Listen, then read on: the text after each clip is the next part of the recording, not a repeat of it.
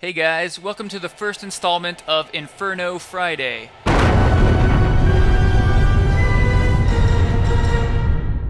This is Archon speaking. Me and my brother Dreadnought will be making weekly videos sharing the best strategies we can find for melting faces in the Inferno difficulty of Diablo III.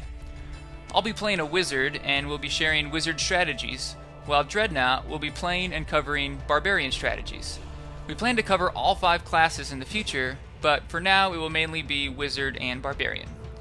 Come May 15th, when Diablo III is released, we will be making gameplay videos demonstrating the most effective strategies we found each week.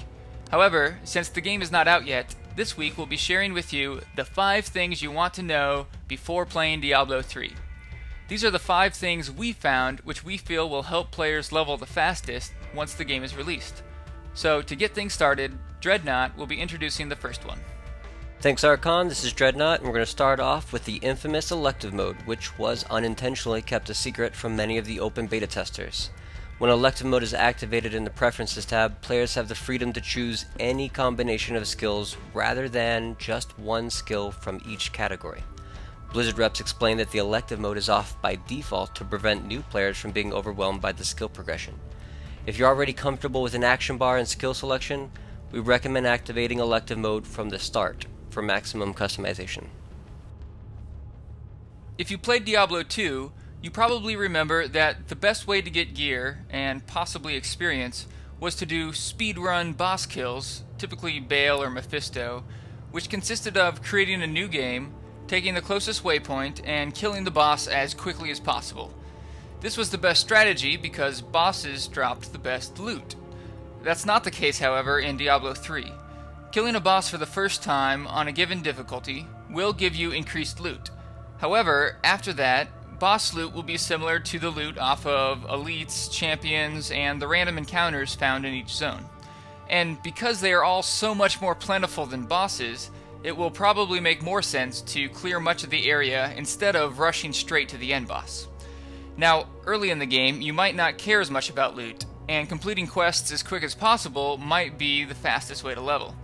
However, if you're at the point where you need more experience or better gear to progress to the next act, killing elites and champions and completing random encounters will definitely be the way to go. Gamers who have played MMOs like the World of Warcraft are already familiar with the profession system. In many online games, professions are time-consuming and barely worth the resources put into them. This won't be the case, however, in Diablo III. It will be worth your time and resources to level your Blacksmith and Jeweler. The weapons and armor that you craft will give you significant gear upgrades throughout your journey to Inferno, and any player who chooses not to level and use his Blacksmith will be greatly crippled unless he plans to throw some money at the Real Money auction house. The Jeweler was not available during the open beta, but leveling the Jeweler is a must for any player racing to level 60. The gems you use to augment your gear will be worth the effort.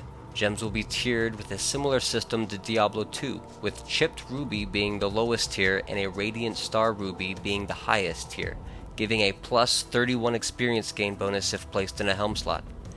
Yes, it will probably be a while before your rubies are this radiant, but you don't have to use much imagination to see how the Jeweler can accelerate your path to Inferno. If you didn't get to try out the beta, I recommend familiarizing yourself with both the Blacksmith and the Jeweler at the battle.net link in the description of this video. If you played much of the beta, you may have noticed that playing with a group seems to be much more effective than solo questing, and there are a couple reasons for this. Despite the increased difficulty, the benefits you give to other members in your group allows you to move through quests faster than if you were to play by yourself. Also, you're still getting just as much experience per kill as you would playing solo. The real advantage, however, seems to be the ability to port back to town and then use the banners to port back to your friends. Once in town, there will be a banner for each player in the game. Right-clicking on a banner will instantly teleport you to that player's location, assuming they're not engaged in a boss fight.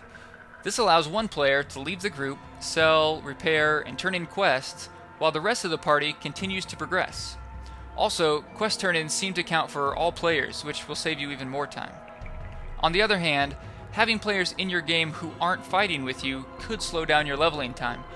You don't seem to get any extra experience from having more players in the game, however, the difficulty will still be increased, which will slow you down.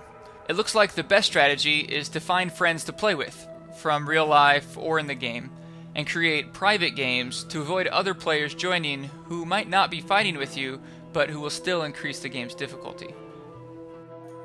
Profession boosting is a rewarding strategy for anyone with a trusted Diablo III gamer buddy.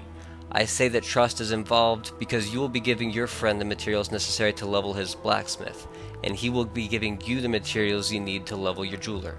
So you will depend on your friend to craft blacksmithing gear for the both of you, and you will be crafting the gems for your two-man team.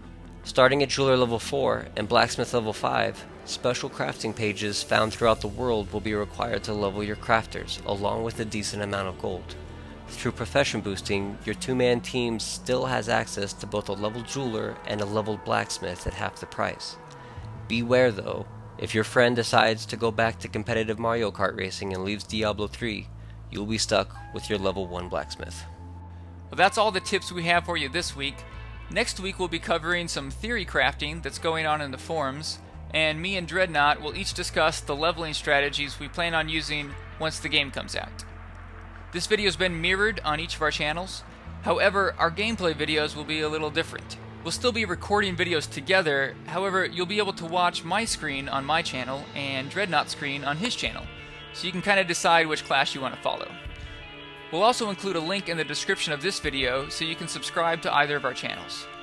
Thanks for watching, guys. You can expect a new video every Friday, so please like and subscribe.